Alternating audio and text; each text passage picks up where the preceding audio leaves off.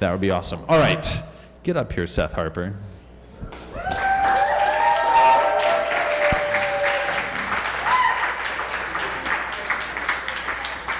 This thing is on. It has a frickin' laser. A laser?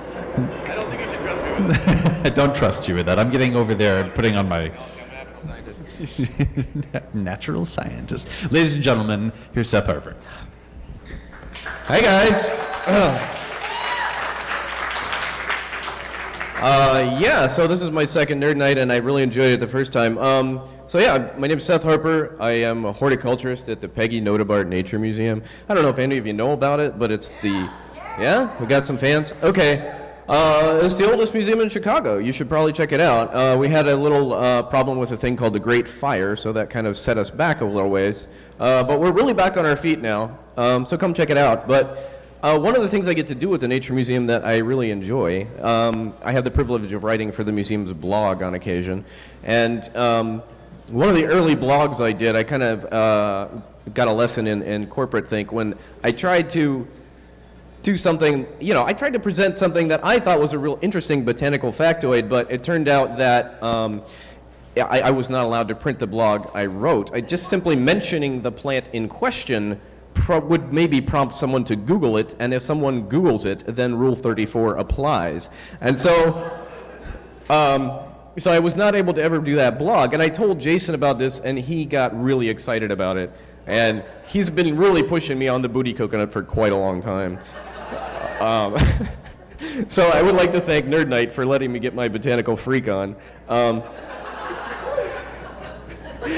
Okay, so the booty coconut. Now to talk about the booty coconut, it would not take up an entire talk, so we're going to put it in context, and we're going to talk about fruit and the ways fruit enable plants to distribute themselves around the world. And so the first thing we need to do that is to talk about, oh look, there's my first slide, I probably should have shown you that already. To talk about what a fruit is, and a fruit, the botanical definition, of course, is a reproductive structure derived from the ovary of a flower that contains seeds, protecting these as they develop and aiding in their dispersal. And there are exceptions to this that I won't get into, but basically everything in nature has exceptions, so this definition does not cover all plants. So here's a cross-section of a flower, and I think everybody understands the basics of pollination. Where's the laser on this? Oh, here it is. So the pollen comes off of here, it goes on to here, it travels down here, pretend it's sperm, pretend these are eggs, okay? It's basically the same thing. And this is the womb where the eggs are in, the ovary, very similar to, people. So... Yeah, we're all the same genes, people. Okay, so this is the ovary, and then this ovary, after pollination, develops into a fruit for protecting and dispersing these seeds. And we've highlighted dispersal because that's really what we're going to be talking about here today. So there are many different types of fruit, and they are generally categorized in two distinct ways: dry versus fleshy, dehiscent versus indehiscent. A dehiscent fruit will open itself to release its seeds rather than just sitting the way it is like an indehiscent fruit would do. Now, of course, being botany, which is one of the natural sciences, one of their main jobs is to simply come up with excessively complex names for everything. So there are excessively complex names for every single type of fruit out there, and I have been in this business for 15 years, and I took systematics in college, which most horticulturists do not do, and I today saw 2 new words when I was putting this slide together that I've never seen before. So that tells you how many terms we like to come up with. If there's going to be a drinking game here, which I didn't come up with one, but you might just want to take a drink anytime you see an unnecessarily complex term for something. So again, the function of the fruit to contain, protect things while ripening, and then distribute the seed. So there are different ways that, and I know you guys really want to get to the booty coconut, like you're all waiting, right? Jason in particular, I mean, he's just been disturbingly fascinated about this. I'm kind of worried about the guy. He's been bugging me for months, but anyway, we're going to get to that, but we're working on context now. So anyway, so how do fruits distribute themselves? Well, one of the ways that a lot of fruits use is called endozoochory. That's not a word.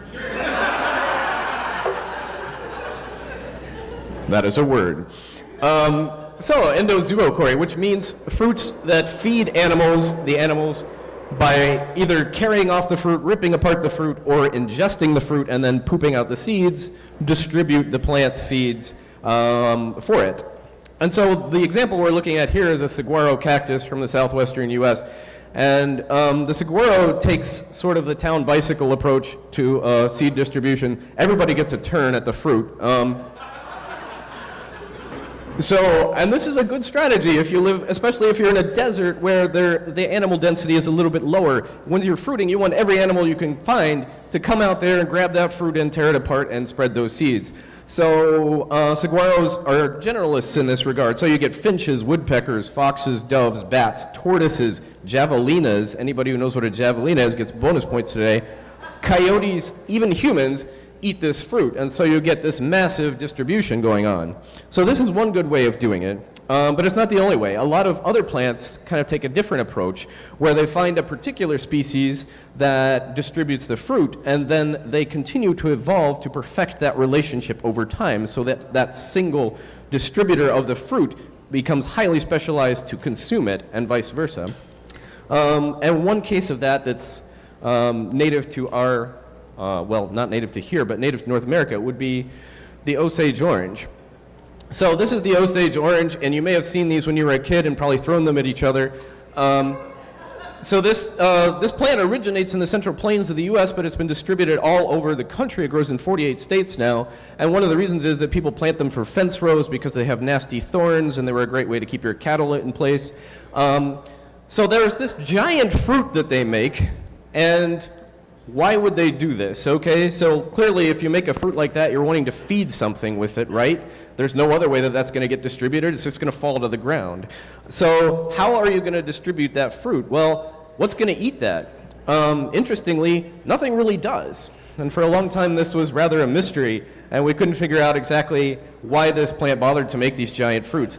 But then we realized that once upon a time in this continent, over this range that we can barely see the range map here of East Texas and Oklahoma, there were some other critters such as this that probably ate some of those. Anybody knows what this is? It's a Jefferson ground sloth. It is. It's a giant ground sloth. Giant ground sloth. And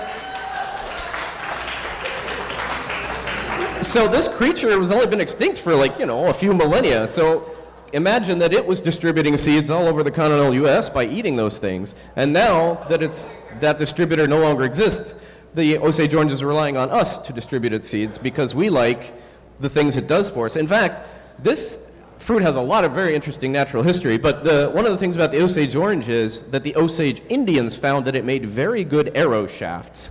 And as such, they jealously guarded the home range of the Osage orange and really became, arms traders in essence, because they would sell these or trade these arrow shafts from their Osages on their lands to other Indians.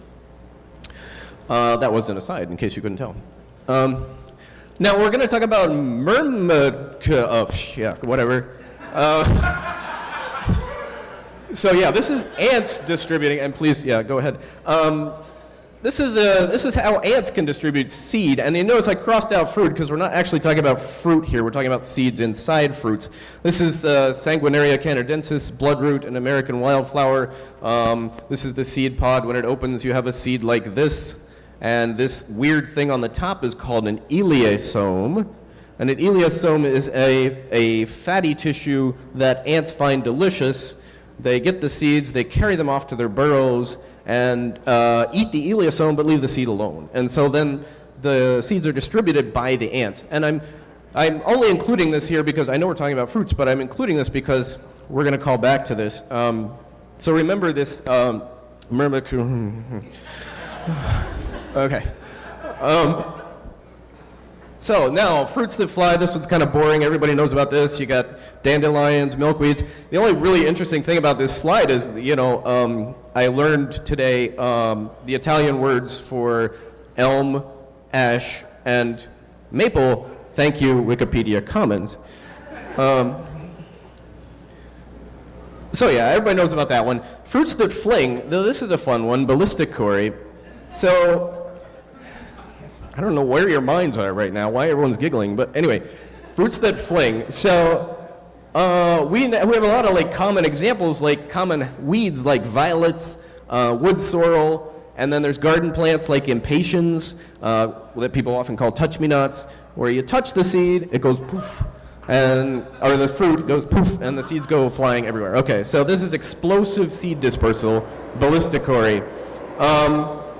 It's a little complicated to describe the process, but if you could imagine 2 layers of tissue, and they're sort of horizontally opposed to each other, okay? And then they dry at different rates, and as they dry up, one's drying faster than the others, and then it suddenly gives way and pops, and that's how the seeds fly off. So that's how most ballisticory works, but not all of it. There are always exceptions in nature. So some of the plants I've got up here to demonstrate this, to look at this process, this over here is called the, that's called the wrong button is what that's called. This is called the sandbox tree, Hura crepitans. The fruit size and shape of tangerines, as you can probably tell. Each segment contains 1/2 inch long seed. The fruits will burst open upon drying. They will shoot their seeds nearly 50 yards, accompanied by the explosive noise that sounds like a gun. So you can imagine being a forest of these at just the right time. These are native to Florida even, so watch out when you're in Floridian forest. This plant over here, however, holds the actual record for the most distance. This is Tetraberlinia morelliana, which throws seeds almost 200 feet. So congratulations, Tetraberliana. A little bit of applause. Thank you. So now I'm going to do the call back to the the distribution of seeds by ants, because I want to describe this plant because it's amazing. This is a plant native to Australia called Palatostigma pubescens, and this plant has one of the most complex distribution methods in all of nature that have yet been discovered. So this plant produces these fruits. The fruits are relished by emus. So the emus eat all the fruits. Then they wander around pooping them out everywhere, as birds do. The piles of emu poop sit in the sun, and they warm up and dry up, and eventually as those fruits dry up, the non-digestible parts of them then explode, creating exploding piles of emu poop that then fling the seeds of the plant some distance. But they also, on top of that, they have an iliosome that then the ants will grab and eat and drag the seed off. So they have a 3-stage distribution process: endozoochory, ballisticory, and they do it all 3 to distribute their seeds. So I can imagine the evolutionary cascade that must have happened to make that come to be. So if you ever see an exploding pile of emu poop, you know why. Inside the emu? Maybe if it got really dry in there somehow? I don't know. But it has to dry first, so. Yes.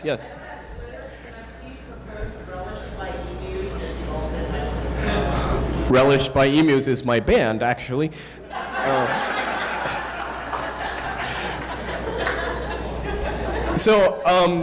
Now we're going to talk about fruits that cling, epizoochory.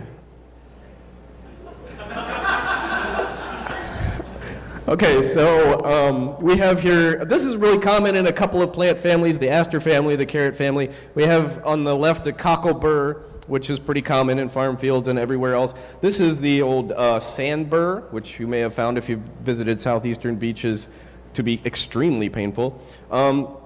This is a little friend called Hekelia virginiana, which is really common around here and is probably the worst. I mean, I've literally, you get this on synthetic fabrics, like you wear your yoga pants and encounter that, which I've never done personally, but I had a volunteer at the museum do that once. She's not a volunteer anymore.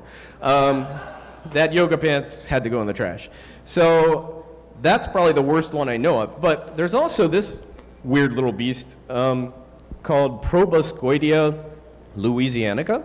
So it's native to North America. It grows over a large span of North America. And it obviously is going to hook onto something, right? This fruit's going to hook onto something, get carried somewhere. You know, those little slots there allow seeds to fall out over time.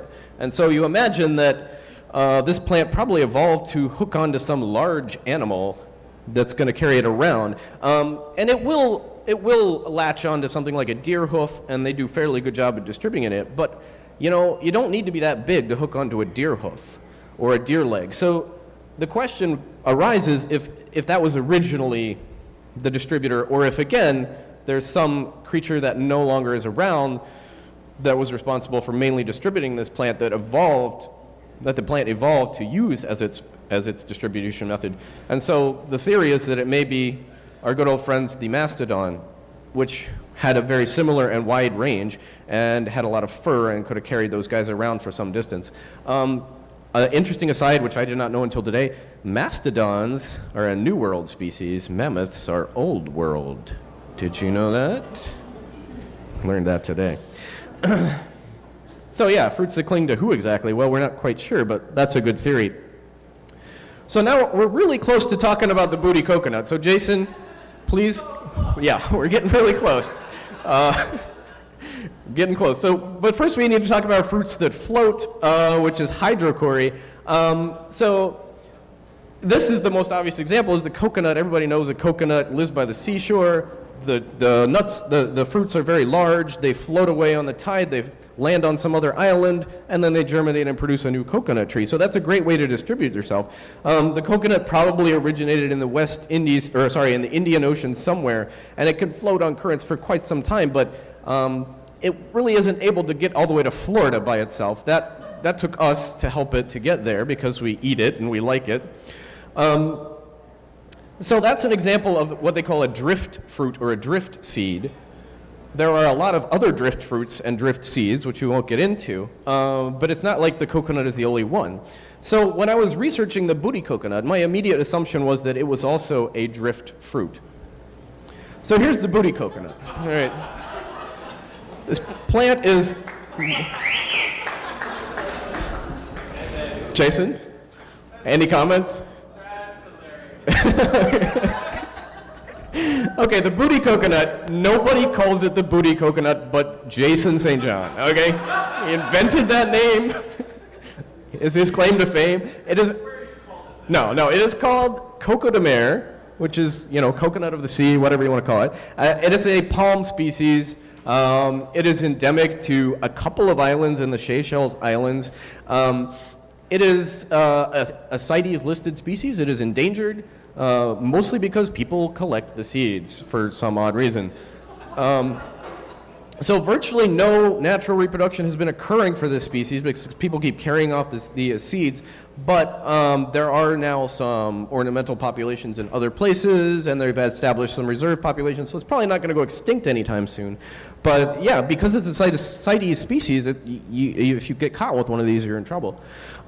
This right here, by the way, this is the male inflorescence, which may be shocking to you, but the plants are either male or female, the entire plant being either male or female, and you don't know until maybe 45 years because they may not start blooming until they're that age. And then even after those 45 years, they start blooming.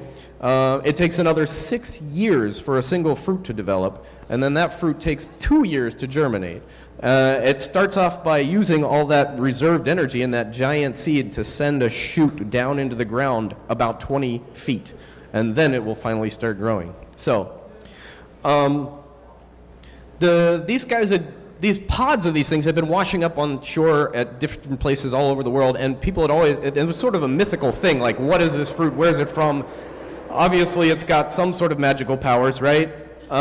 And it wasn't actually, the tree was not actually discovered until 1768. But really the interesting thing about this, again, I said, like when I started researching this, I was thinking, okay, well this is a drift fruit, clearly, right? It has to drift in the sea to get different places, but the viable fruits are so heavy that they cannot actually float. So it leaves an interesting question as to why they're so big and why and how they are distributed. They can't roll, they can't float, no animal is going to carry them off. They're just going to fall right down beside the tree and then have to compete with their parent for sunlight and nutrients. So it doesn't make a whole lot of sense to me, and I'd like to know more about that.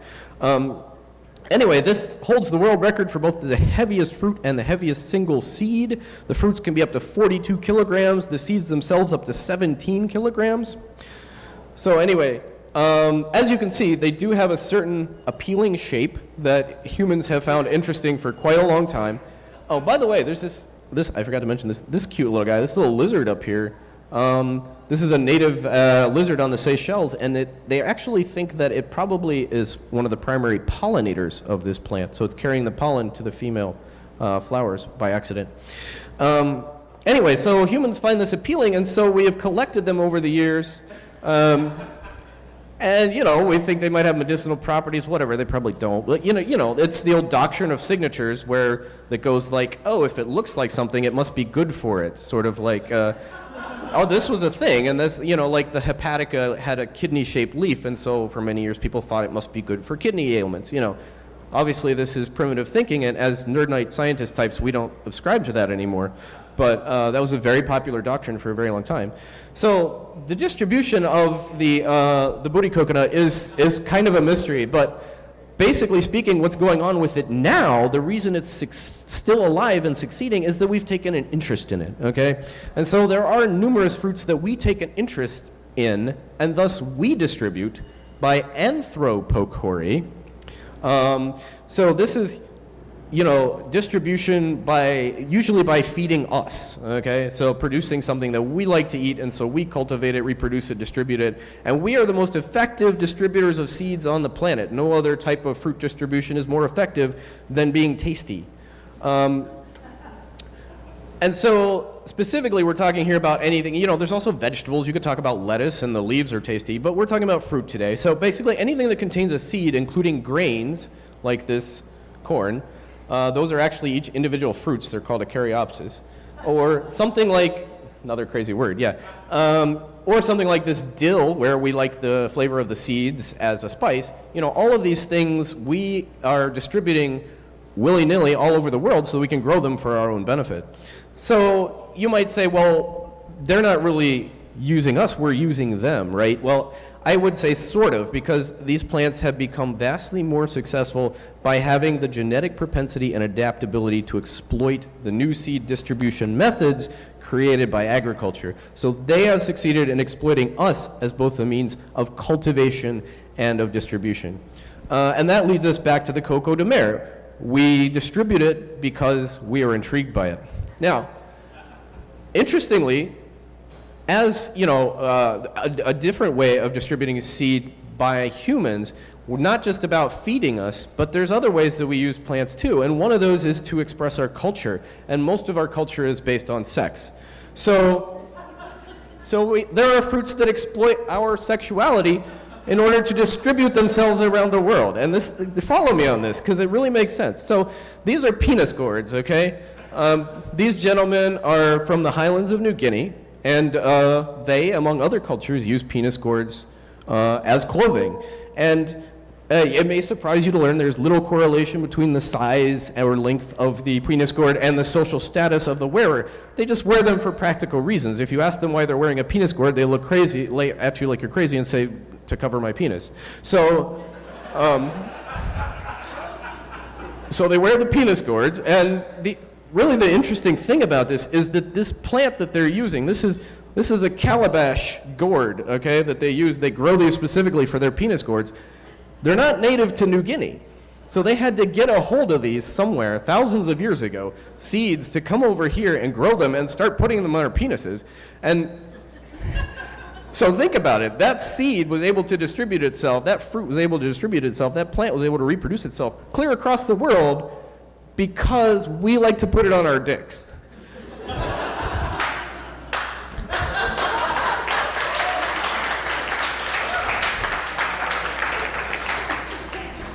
So, yeah, like when you're growing this calabash gourd, you can put stone weights tied onto it to stretch it or to curve it around into elaborate directions. It can be quite an art. But if you think about it, now that we have started using it this way and we continue to use it this way and we select for ones that produce nice gourds for us to use this way, this fruit will continue to evolve based on human specifications for penis covering. So one can imagine how this might affect average fruit girth or the strength of fruit walls or coloration or anything like that. So this plant is going to continue to evolve to fill our need for penis covering. Another plant would be these nice little guys. These are called Peter peppers. Quite literally. So this is just Capsicum annuum. This is just a hot pepper, right? But somebody discovered that this particular cultivar looks not Jewish, and so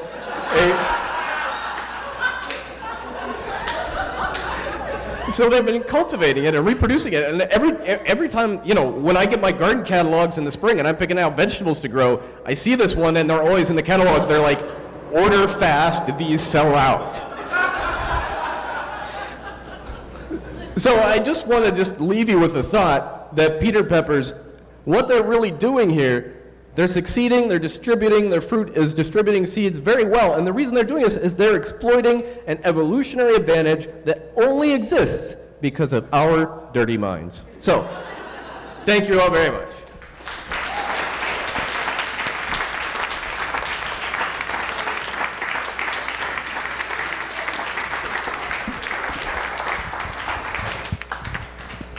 Questions? Comments? Is it everything you thought it would be, Jason? That was amazing. I see some hot peppers are hotter than others. Yeah.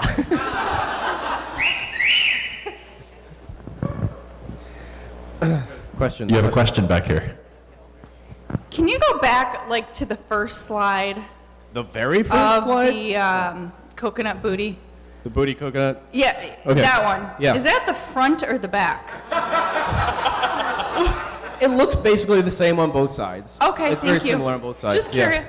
Yeah, so here's a couple we see. This one sorry. likes a hairier look, you know.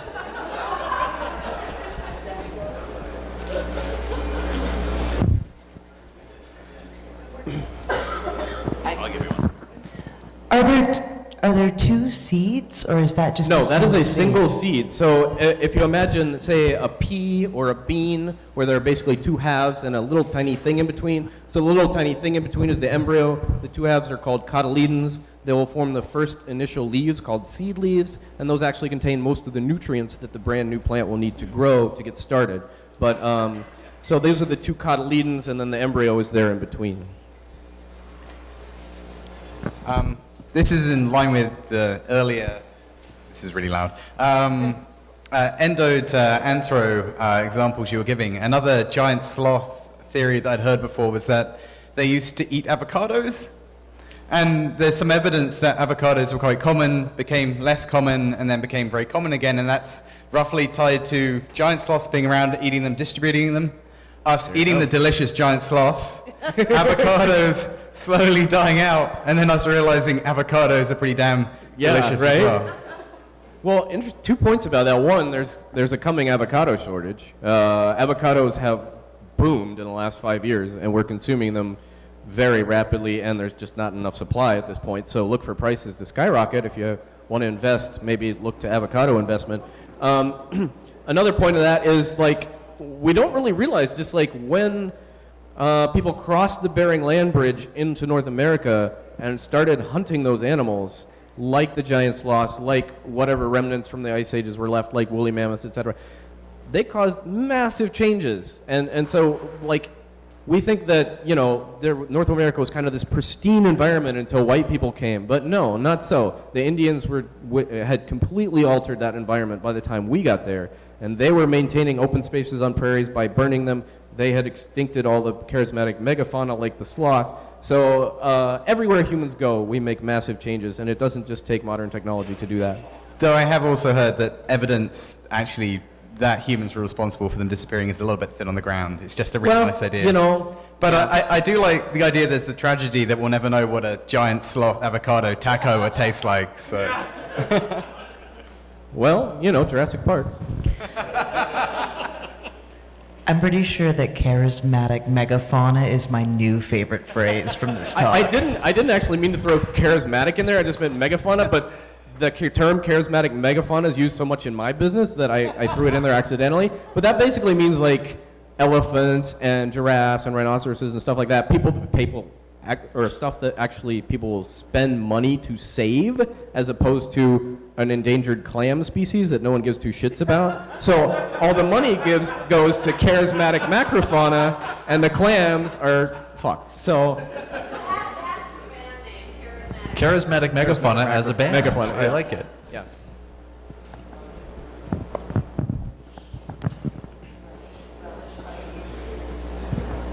Why do you think the plants that were meant for the sloths lasted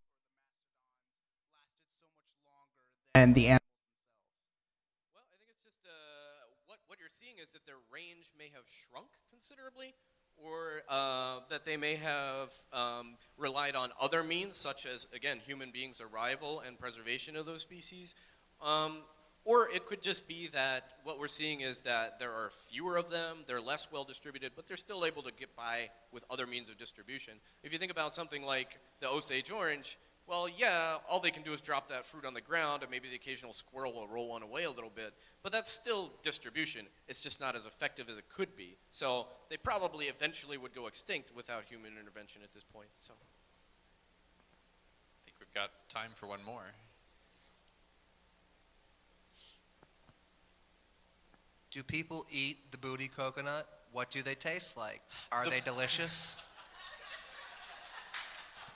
Succulent. question of the night. People, you can eat the booty coconut. I know that it is edible. I do not know that it is good. I do know that it's edible. It has supposed medicinal purposes. I don't know. It's so rare and so well protected, I wouldn't recommend cracking one open to try and eat it, or Interpol's going to be on your ass or something. I don't know. So, sorry, I can't tell you. More things we can't recommend, but you learned at Nerd Night. There you go. All right, you have some talks to choose wrong. Okay. Give it up for Seth Harper.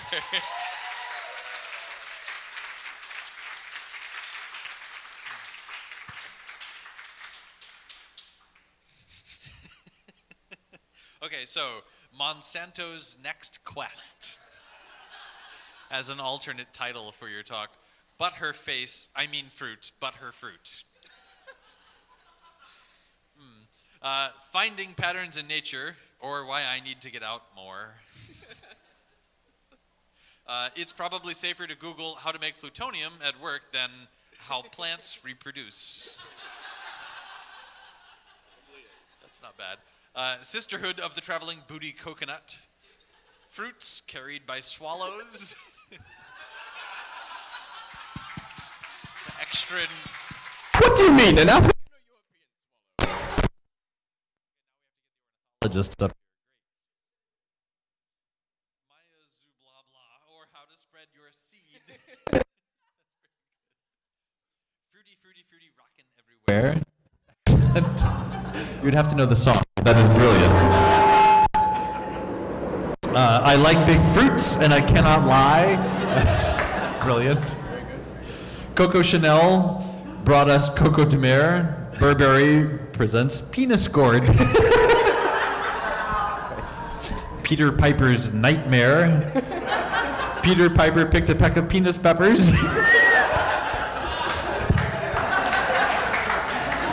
That's my favorite thing I've said all day. How fruit, move it, move it. And finally, plants versus zombies versus giant sloths.